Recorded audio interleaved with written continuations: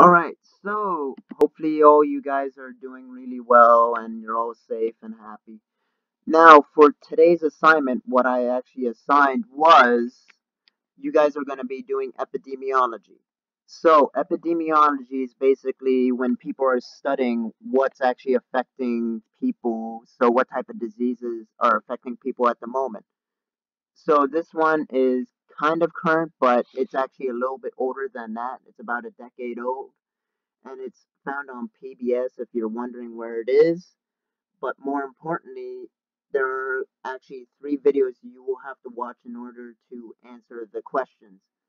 So, the first one that you should be watching is about John Snow. Now, John Snow was actually a scientist in the 1800s in London, and basically what he's famous for was he managed to discover what was causing cholera.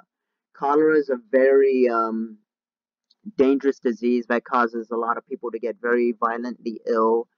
And eventually, if it's not very treated or they don't get treatment, they actually can die from it. Now, most of the time now, due to clean drinking water, we actually don't have to deal with cholera that much.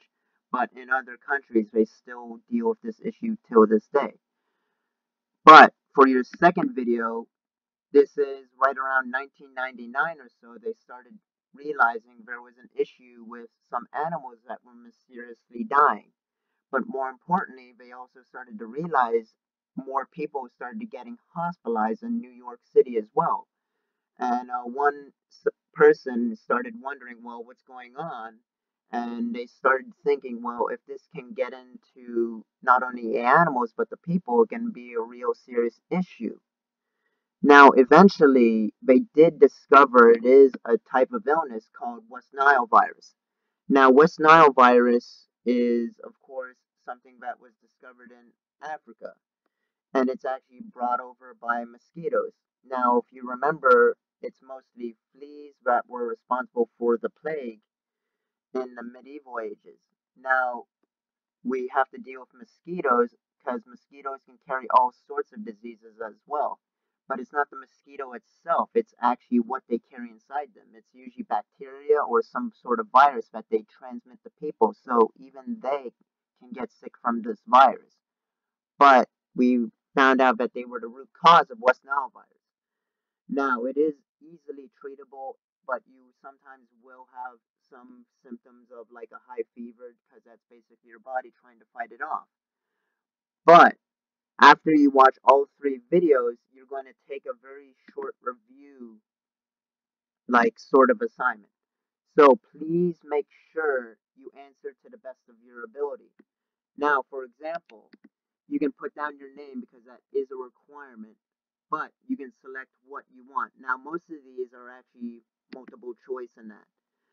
But the nice thing is you can actually go back eventually and edit these. So if you want to actually get a better score, and more importantly, the ones that are actually where you just type in your answer, you will actually have to, I will actually have to manually edit those. So if you realize that maybe your score is a little bit low, that may not be the case because I have to actually go back into the system once you submit them and actually grade them myself. But for example, let's try to submit something. Now it will actually allow you to view your score. And so I got nothing correct at this moment. But the nice thing is I can edit my responses. Now, say I just change a couple of them. And then eventually I can maybe get a much better score.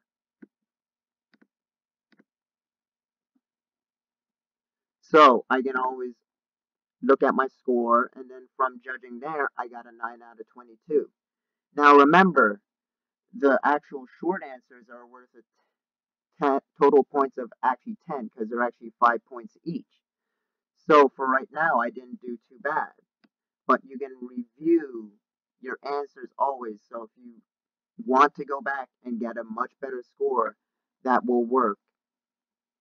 Now, far as where the work is being posted, remember, all the work is posted up on Schoology as well as Google Classroom. So, and as they mentioned in the announcement not too long ago, you can actually go to the Roy Romer Middle School website. And now what you're going to do if you have a question or you want to email me, you actually go to the far where it's the three bars and you click down and you click under the teacher tab, under your teachers. And more importantly, what happens is you just scroll all the way down and you should be able to see my name. Now for this one, if you click on the little envelope, it will be a contact form that you can fill out in the message. And I will get that through my email. Now remember, it may take me a while, it may take me a couple hours, it may take me a day, depending on what happens. But I will also be updating on assignments here. So this is a type, like a little personal website that we all set up. Now it will mention about any possible upcoming assignments. It will be posted at the bottom. But more importantly, you can actually go back on the calendar itself later on and actually look what you currently missed. So remember, you can always go under Schoology as well as Google Classroom, and you can always email me on the Roy Romer Middle School website. So if you have any questions about this assignment or any other assignments that you may be missing, remember you can always make them up. There is no actual due date that I formally set up, and I can always go back and grade those. Now, far as live sessions, I will do Go Guardian once in a while, but due to the scheduling conflict, it will be very difficult sometimes. But remember, I will probably be on Tuesdays or Thursdays. And once again, remember, my office hours are around 2:15 to 2:47. Monday, Wednesday, Thursday, and Friday. And more importantly, Tuesday is actually 12:45 to 1:15.